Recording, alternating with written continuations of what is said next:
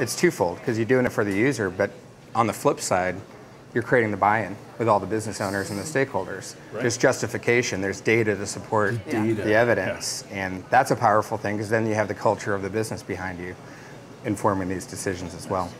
Yeah, right. The thing with design is it's so subjective. Like what I think is beautiful and what you think is beautiful are night and day. But when I can come to a business and say, the data shows that your users want this, and this is the better option, I don't know a business that's going to say, no, don't do that. If you can get businesses to buy in and realize the value and the potential for them as far as from a revenue standpoint, it's experiences all day. It's good software, good experiences, right?